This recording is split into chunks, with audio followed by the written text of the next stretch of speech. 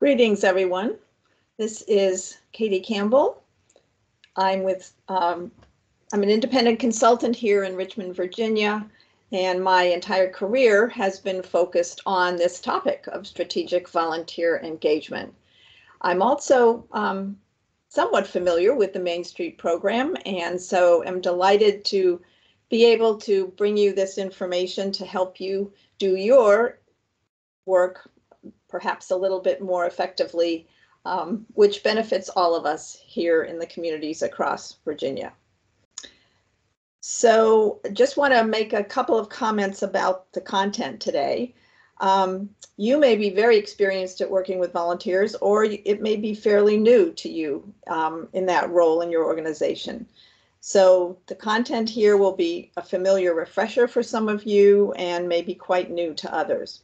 I also recognize that many Main Street programs are smaller in size in terms of your staffing especially. So some of what I'm sharing may be a little bit more structured or quote advanced than you need. However, I believe that it all can be useful to you, at least to spark your thinking about how you lead and work with volunteers, and maybe provide a few new ideas for you to consider.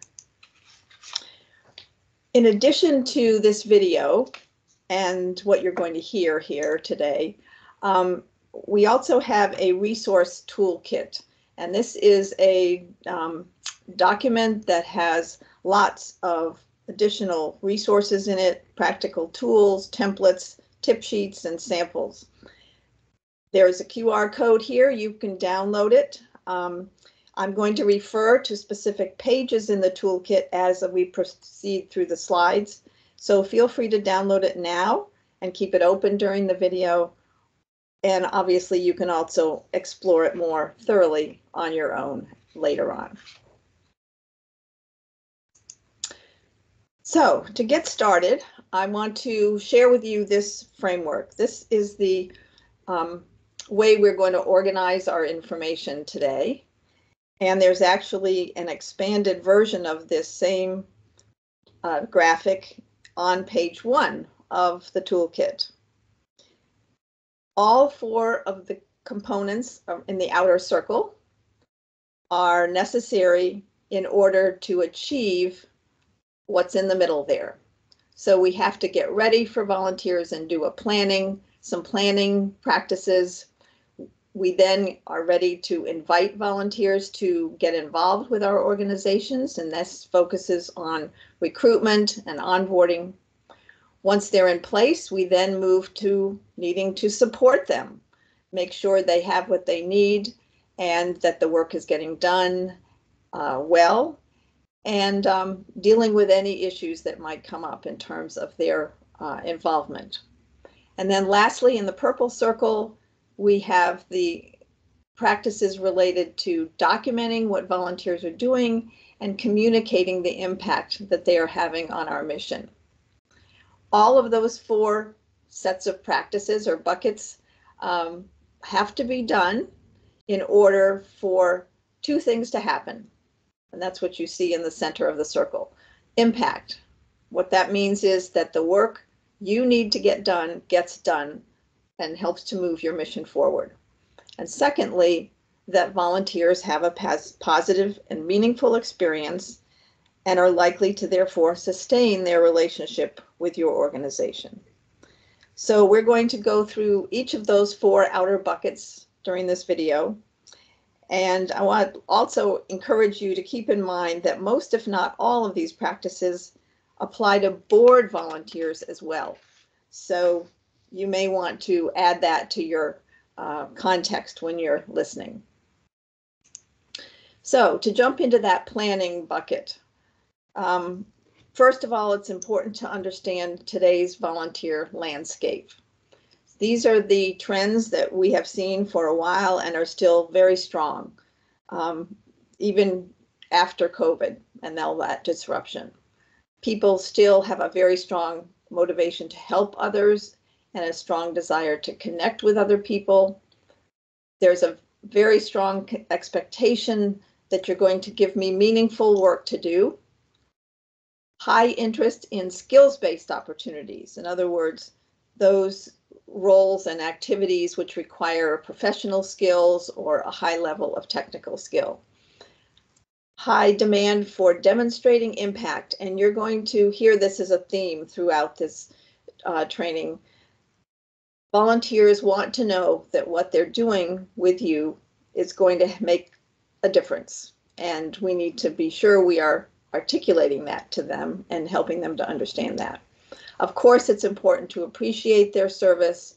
There is still a need for staff supervision and support, and policies are a critical tool in our toolkit, in our repertoire, in terms of making sure that we are practicing good risk management and being consistent in our practices. And finally, volunteers must be held accountable, and they want to be held accountable, so we mustn't be afraid of that. In short, what all of this boils down to is that the effective leadership and management of our volunteer resources still matters a great deal. All right, when none of you are new to working with volunteers in your organization, I'm sure, but there's still planning questions that are helpful to ask. So start where you are, and periodically it's valuable to revisit these kinds of questions, even though you've had volunteers involved for a while. Think about your organization's own current pool of volunteers. Why do we need them? What value do they add? Do they expand our impact? Are they increasing donations, boosting our visibility, serving as ambassadors in the community? All those things. Who are your current volunteers? The age, the education level, the background, the geography, the ethnicity. You know, what's the profile of your current pool? And are there people that we could potentially reach out to and recruit, but perhaps have not focused on that yet? And if not, why? Why not? Where are current volunteers involved? What are they doing for us now?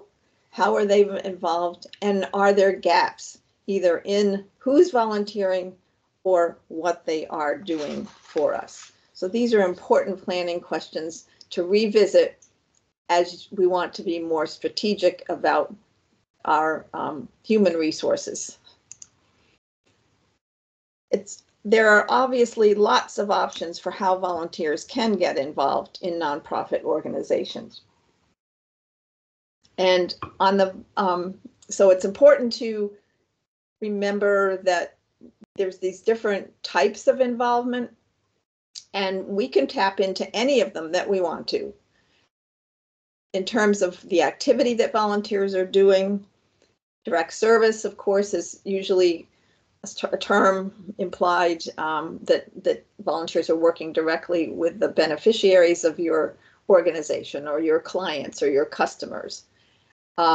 Administration activity has to do with sort of the back office operation of your organization. Maybe your bookkeeping, maybe your data tracking, maybe your marketing or publicity.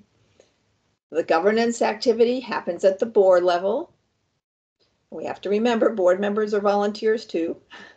And then many organizations, many nonprofits have volunteers involved in advocacy as well.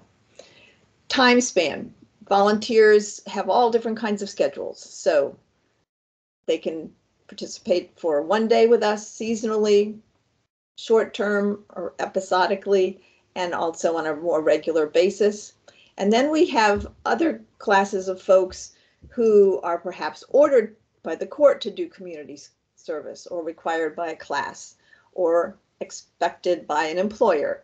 So all of those are ways in which people come to us as well. This part of planning, after we've done some of that initial thinking, leads us to needing to decide what we want volunteers to do and what we need them to do. I would caution you against starting with the question, how can volunteers help us? because the answer to that question will be limited by assumptions and perceptions of what volunteers can and cannot do. But if you start with questions like these on the slide, it helps to focus your thinking around the work that needs to be done to benefit the organization first. And then you can move to explore whether any of those needs might be filled by a volunteer. One way to start this conversation with individuals and staff and/or key volunteers who've been with you for a while is to ask them to look at their own job description and consider questions like these. I especially love the last one. If you had the resources, if I was offering you money to hire some part-time help, who would you hire? What skills would you want him or her to have, and why? Now, that should be a pretty easy question for most people to answer. But again, we haven't mentioned the volunteer word yet. So start out with questions that focus on work first and tasks, and then you can move on to explore the possibility of delegating some of this to a volunteer. Well-crafted volunteer position descriptions are an essential foundational piece that also needs to be done during this particular phase of planning and getting ready for volunteers. We don't use the word job description like you would in the paid world. It's better to say volunteer service description, role description, or position description.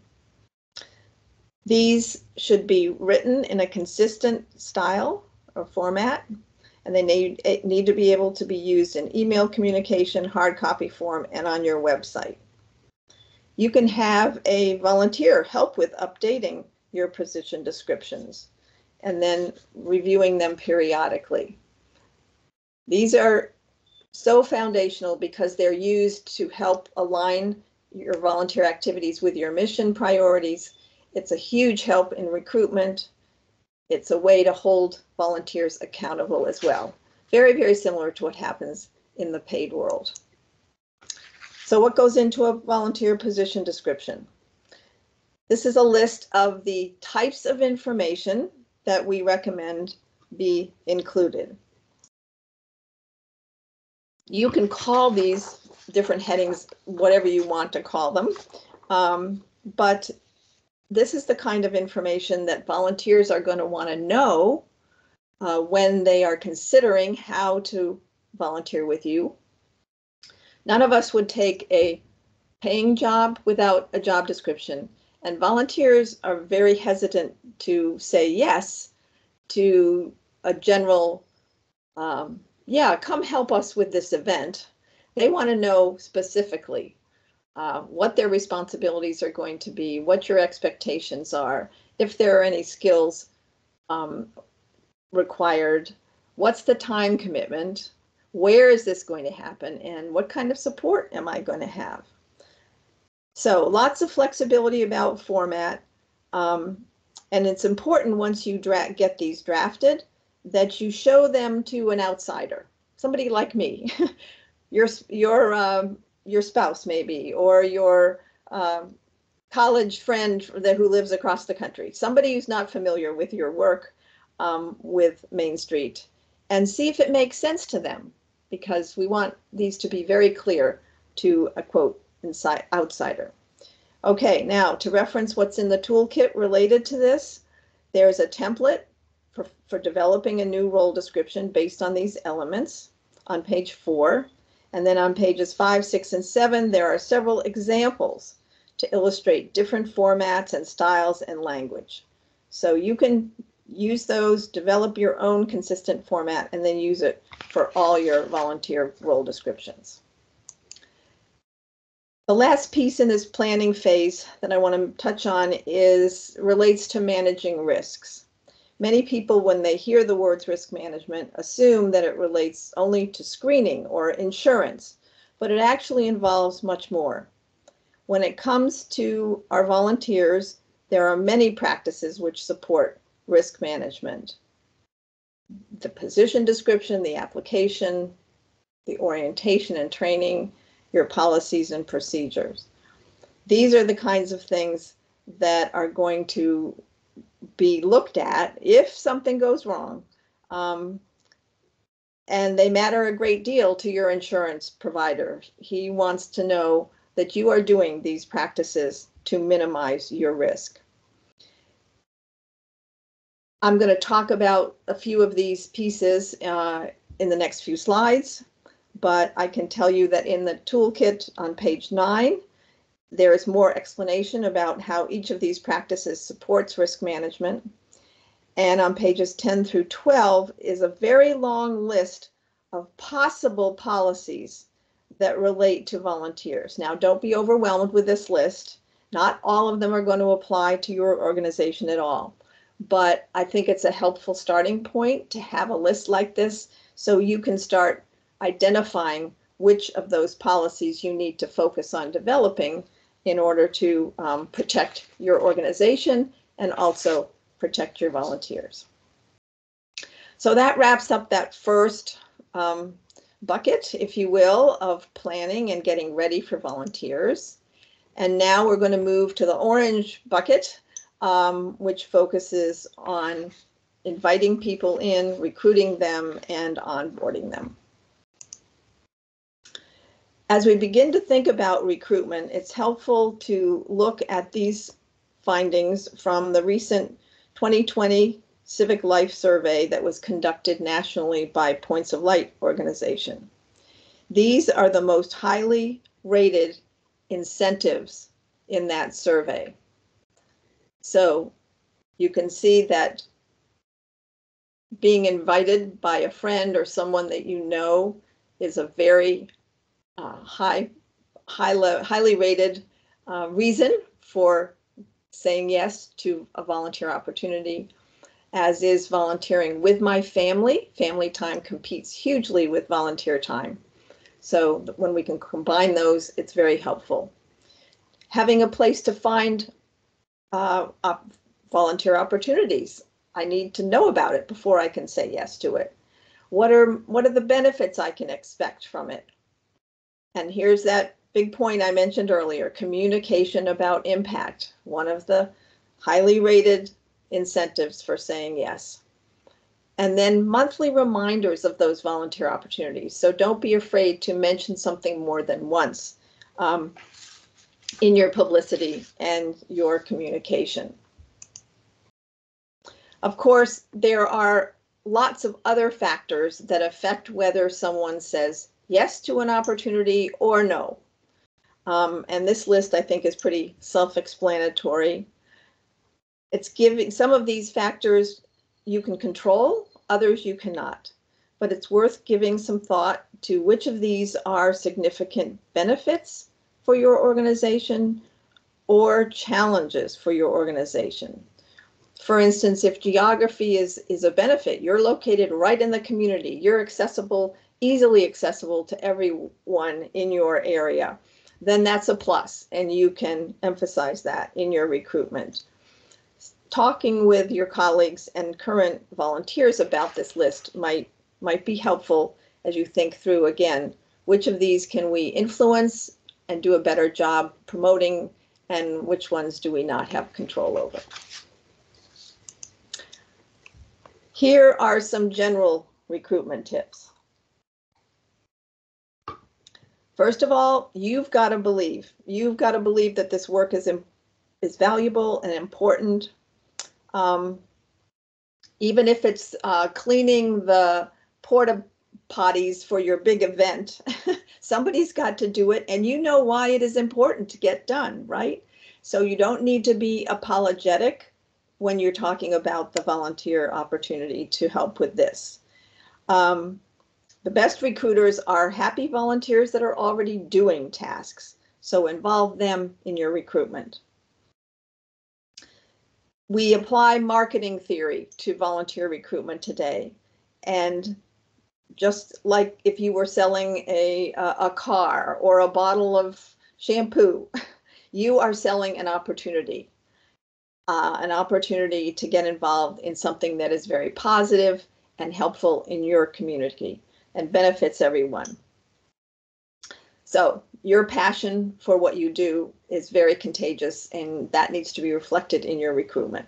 Secondly, if you are able to ask people in person, this is an advantage because you can pay attention to what people say. You can determine which part of your message is creating a positive reaction and what part brings a negative response. Someone may say, yes, I'd really love to do that, but I can't because of this. Then you can listen to that response and perhaps make an adjustment to help them be able to say yes. Thirdly, be organized. Most volunteers crave order because chaos generally wastes a lot of time. So get your act together before inviting other people to join in. That's why that planning piece is so important, and the role description process that helps you identify, transportation issues, scheduling, what kind of available support, who's going to be in charge, and what are the rules. Anticipate these questions before you start recruiting. Tell it like it is, no sugarcoating. Your reputation is at stake, and you want people to trust you. And that trust will be undermined if you aren't honest about what you are asking folks to do. And lastly, pay attention to organizational climate. You probably all know what I mean by that. How does it feel to be involved in this activity? How does it feel to be part of your organization? Is it fun? Is there mutual respect? Is there high energy? Is there an opportunity for creativity? Those are all very positive characteristics of organizational climate. So touch base with new volunteers after their first experience, and talk up your how it feels to be part. In general, this is not rocket science. It's mostly common sense and a lot of strategic effort. Okay, moving on to 4 different types of recruitment. These are pretty self-explanatory. You probably are using a lot of warm body recruitment, which means no skills or training needed. You're aiming for a very broad audience. You need lots of folks. Targeted is the opposite of that. It's very focused, and you're only aiming your recruitment at specific types of people, specific types of skills. But sometimes that's what you need. Concentric circles relies on all of the relationships you already have with your current volunteers, your staff, your clients, your vendors, your sponsors, and it taps into their connections. So you are not having to reach all of those people. You're asking your current supporters to reach their networks on your behalf. And then lastly, ambient is when you tap into a closed system organization, such as a membership group, an employer, a profession, and you work with one person in that group, and then they go and recruit their colleagues. In the toolkit on page 20, there is a recruitment plan worksheet to help you think through this a little more. And on page 21, there are some tips for diversifying your volunteer base if you want to reach out to some new audiences. Now, I want to talk just a little bit about what you're saying in your recruitment, what your message is. This is perhaps the most important aspect of recruitment today. Key questions that potential volunteers are most likely asking as they visit your website or see a social media post about a volunteer opportunity are these. What do you want from me and how much? So how much of my time, how much of my money? Why should I care about this? Why should I trust you? What's in it for me?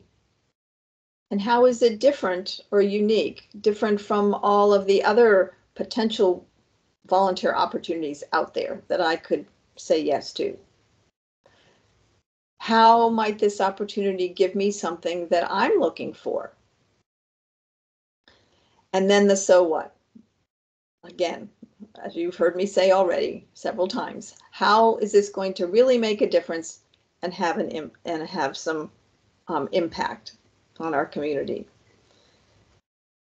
This last one is really important and not necessarily immediately easy to answer. So I just want to give you a little bit more information about that. What's required today in volunteer recruitment is to not only talk about what we're asking people to do, but the so what. So what difference is this making? Connecting what volunteers are doing to the results that you need and want to see happen.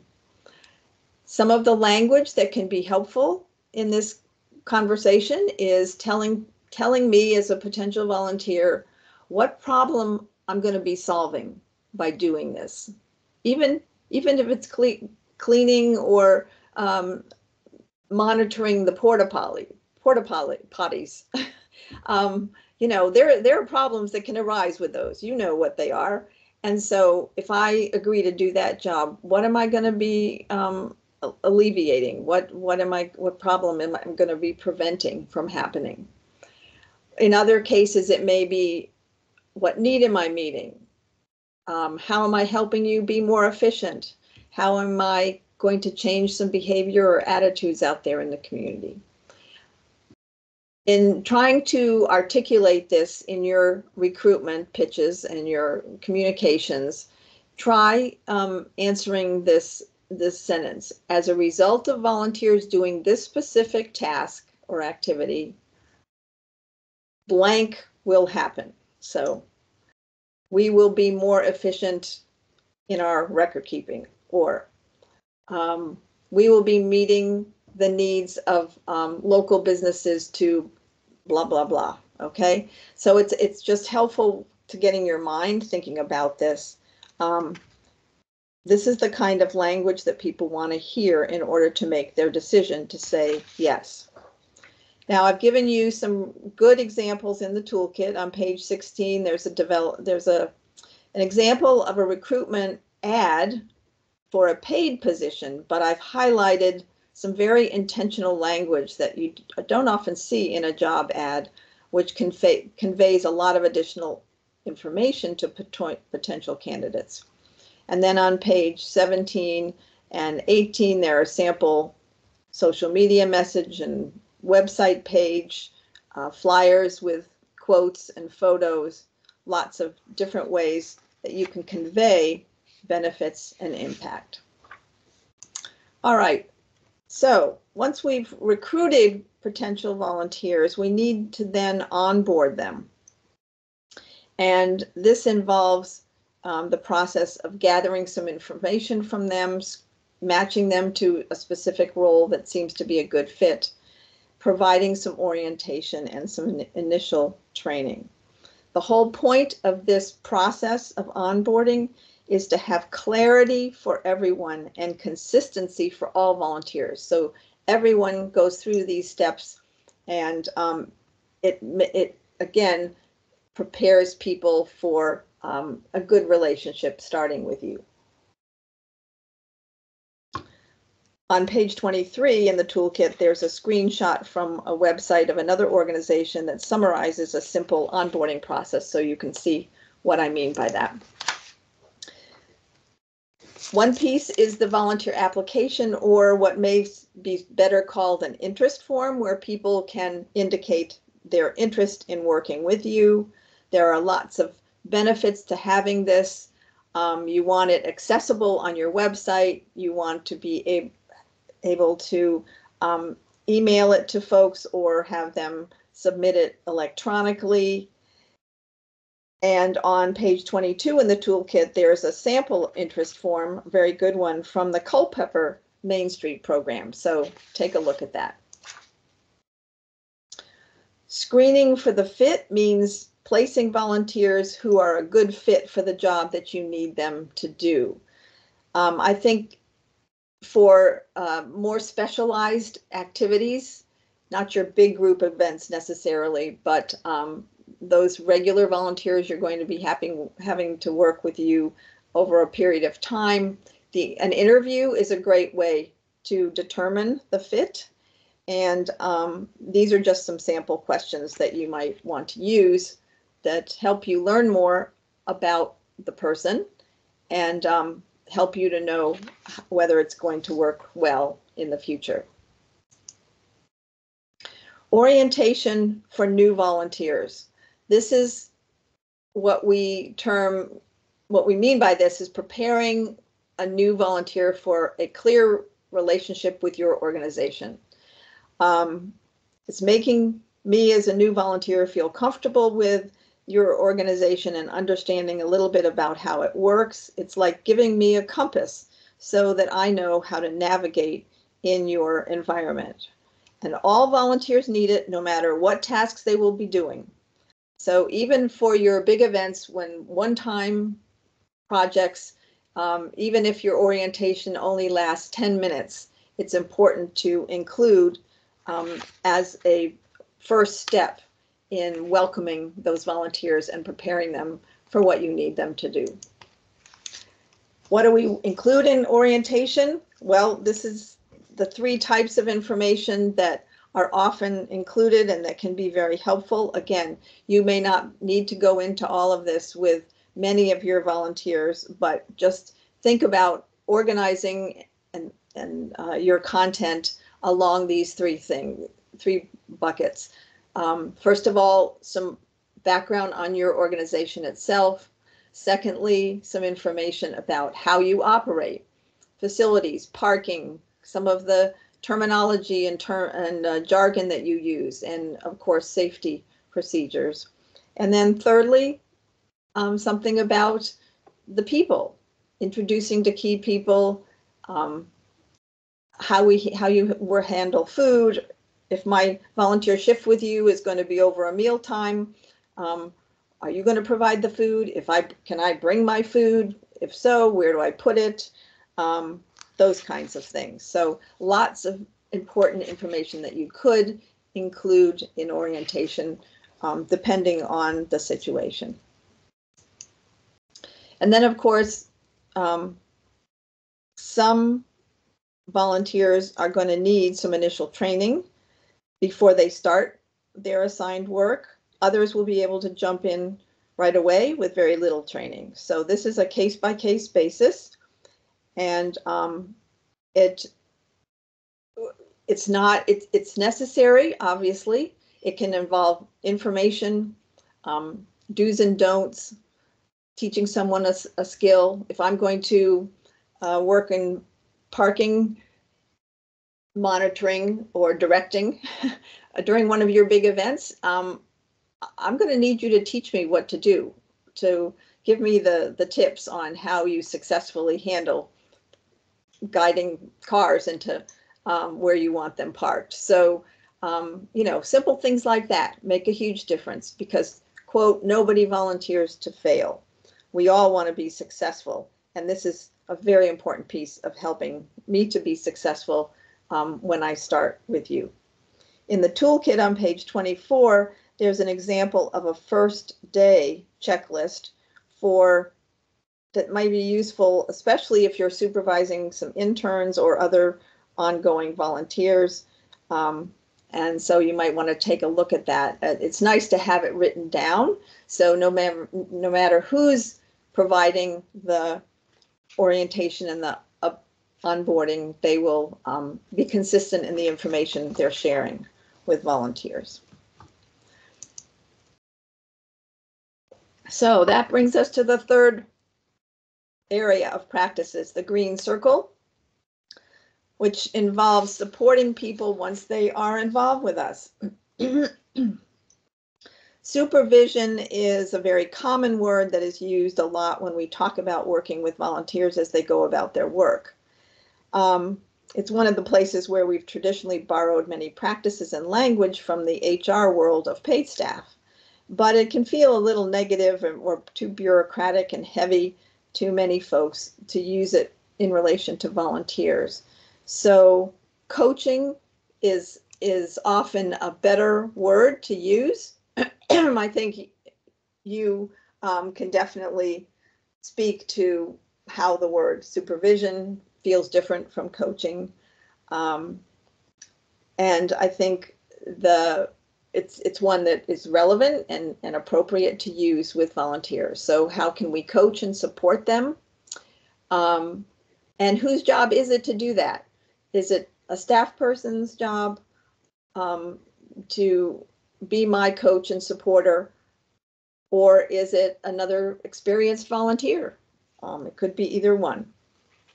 Bottom line, I heard someone said this to me years ago, be the supervisor or coach that you want for yourself. Think about the most effective supervisors you've ever had and strive to emulate that, which I think is very good advice. We clearly need to keep volunteers motivated so they keep doing what we need them to do and they maintain their passion and commitment to our organizations. But we mustn't fall into the trap of thinking that this is something we do to people.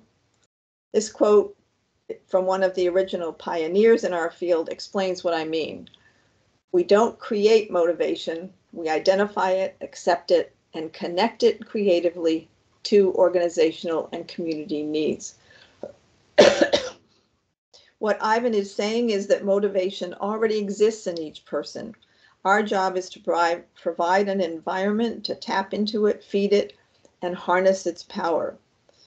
Volunteer motivation is fed by having shared goals, having mutual respect, giving me a sense of uniqueness, that you know that I'm a unique person and that the work I'm doing is real and important, and my feeling of success. As I mentioned at the very beginning, we know that volunteers today also are very eager to get connected with other people, especially in person after the pandemic. So promoting this sense of connection is something that's fairly easy to do. And here's a list of ways that of things that do promote that feeling of identifying with your organization and feeling like you're part of something bigger than yourself. These are simple things we can do within our organization to strengthen that sense of belonging that everyone needs to feel. And most of it is just common sense. I think personally that the Main Street programs have a real advantage in this area, because your mission is all about enhancing a single community. You're not focused on a specific client group or a specific cause.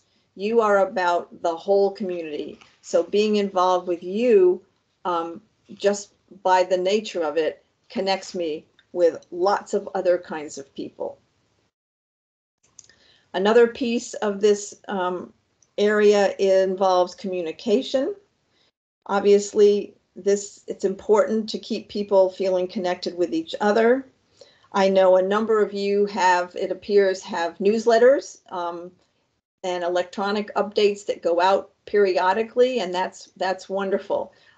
Make sure that you have lots of different kinds of information in them, not just here's how you can volunteer, here's where we need volunteers, but also some updates on things that are happening with your organization, some examples of success you've had, highlighting a particular volunteer individual or a group that accomplished something specific.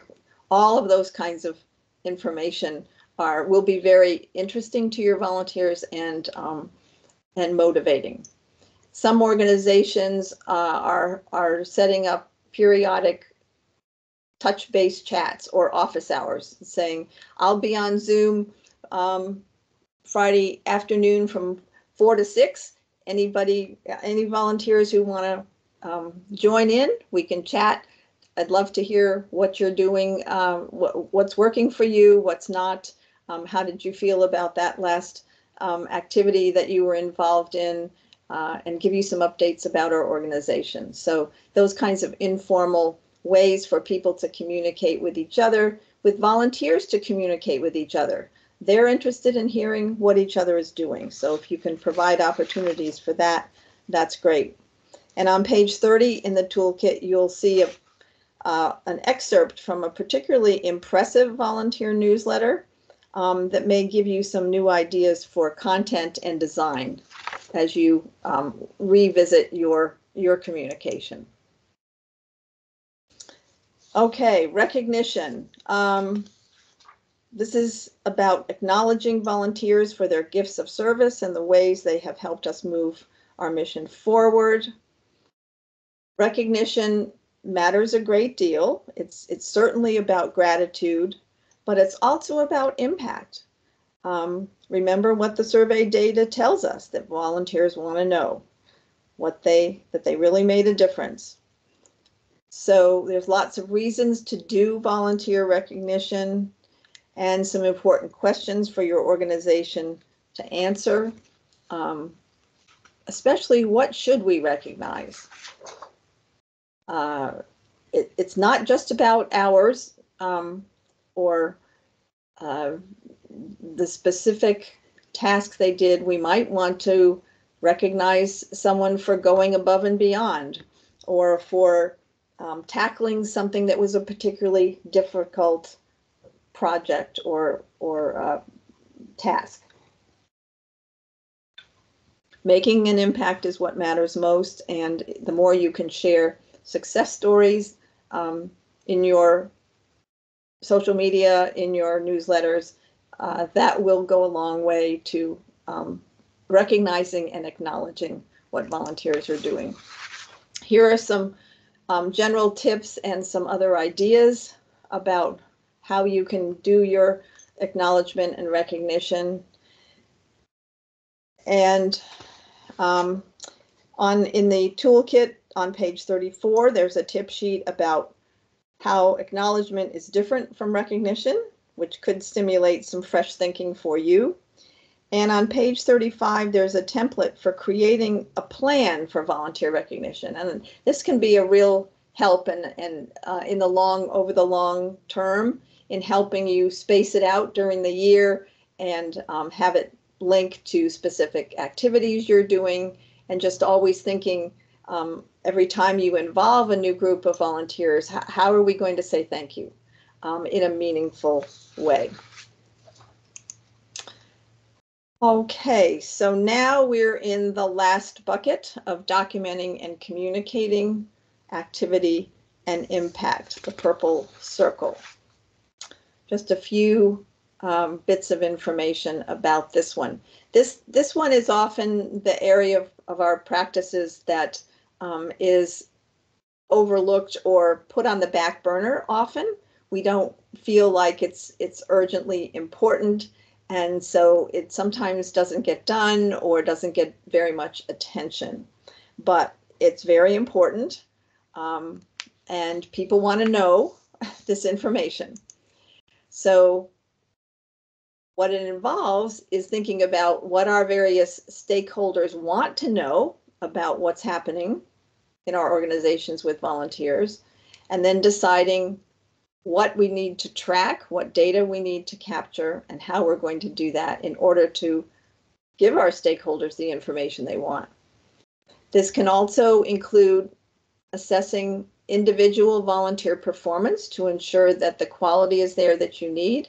It's not necessary in all cases, but in some it is. And then managing that feedback loop of closing the communication gaps and making sure people are getting feedback as they want and need. So just quickly, what do I mean by stakeholders and what they want to know? Well, here are just some examples. First of all, the places, institutions that may supply your volunteers and your external funders. They have questions. Your board members have questions. Your staff has questions about, is quality work getting done? Is it worth my time to supervise and support volunteers? And then lastly, volunteers themselves, of course, want to know, as we've been saying, Am I really making a difference? And does the organization value what I'm doing? So how do we get this? What do I mean by the answers to these questions? How are we going to get the answers to these questions? What kind of data do we need to be capturing? Well, think about an iceberg. On the surface that we can easily see, we know we can count the number of volunteers that are involved with us, the number of hours perhaps that they are giving to us, and we can calculate a dollar value of an hour of each hour of their volunteer time. This historically, traditionally has been the way that we have talked about volunteer activity and impact, because these numbers are pretty easy to collect and to track. It's what we've been doing for decades, and it's worth doing. And I know that you are required to turn in volunteer hours to the state Main Street office, and that's good. There are ways to calculate, there are about 3 ways to calculate the numerical value of volunteer time. And in the toolkit on page 43 and 44, these 3 ways are explained. If you're not familiar with them, you may want to take a look at it. However, we don't want to stop there, because we also want to look at what's below the surface, below the water on the iceberg. This gives us a much fuller, more complete ways to talk about volunteer impact and contributions, because these are the outcomes of volunteer activity, or maybe. By focusing on these additional aspects of volunteer involvement, we begin to communicate a much fuller picture of why volunteers are important and valuable to our organizations. On page 45 in the toolkit, there's a list of possible indicators. There are many of them, but it could be helpful to you as you consider what you are currently tracking and sharing with various stakeholders. And there are also 3 examples of impact reports that other organizations, other nonprofits have produced. So again, this is requires some thought and some focus to do it well, but I encourage you to tackle it. And also, it could be a very, very good project for a little task force of perhaps 1 or 2 experts from the community who are have a background in evaluation, and then a few of your long-term volunteers to come up with a system and some decisions about what you're tracking and how you're going to articulate the true picture of volunteer, the full picture of what volunteers are contributing. When we think about evaluation, it's also important to be sure that when we include the volunteers themselves, the more we understand about their experience with us, the better we can make changes to be even more effective and efficient. And there are 3 tools here that I think are especially helpful. 1, the volunteer satisfaction survey. This is something you can do quickly after an event, or you to just one group of volunteers, or you could do it to all your volunteers once a year. And I have some samples of these. If you need them, you're welcome to contact me. I'm happy to share them. There is also a sample in your toolkit on pages 37 to 40. There's also a sample of an exit survey, which is done when people leave. It's especially valuable for episodic or regular volunteers. And then the third one is this individual performance evaluation. Again, not something that you would use with everybody, but I know in one of the Main Street trainings I conducted, we had an organization that had a volunteer serving as their bookkeeper So she had been with them for 2 years. So she's an example of a skilled volunteer who's doing a very important job for the organization, which could be a staff position, but it's not. It's a volunteer role. And so she deserves a performance check-in. And check-in is perhaps the preferred way to think about this. It needs to be a two-way exchange. What's working, what's not. A great way, opportunity to reinforce what she's doing that is really working well and that you're very happy with, and also providing any constructive criticism or feedback that will help things be better for her and for you. So there's a sample of one of those in your toolkit as well. Lastly, what data are we going to, do we need to track and maintain? These are possible documents that you might want to have in your files. It's just important to have this easily accessible. And I know the file folders is an antiquated system these days for most people. But even if they're on electronic files, make sure things are stored and organized in a way that anybody can find them quickly. Organizing all your records could be a really great job for the right volunteer. Personally, it's something I love to do. So you can find somebody who would be happy to help you with this if you feel that this needs some more attention. If you haven't taken a strategic look at your data management related to volunteers, I encourage you to do so. Consider forming a task force of a couple of current volunteers, perhaps a previous board member, or a skilled external volunteer who's familiar with your organization and is good at analysis. They could focus on these questions about what you're collecting, what you're not collecting, and how is it connected to other data in the organization, and how could you, what technology are you using? On page 46 of the toolkit, there's a list of some additional resources that relate to much of what we've been talking about, including a few of the major software platforms that are focused on volunteer tracking. So we've now reached the end of our circle, our framework.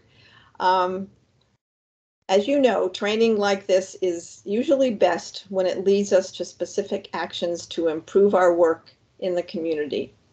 So I encourage you right now to take a few minutes to consider this question, to think about what you've heard in this video and what are 2 or 3 ideas that you'd like to explore further or implement in your particular organization.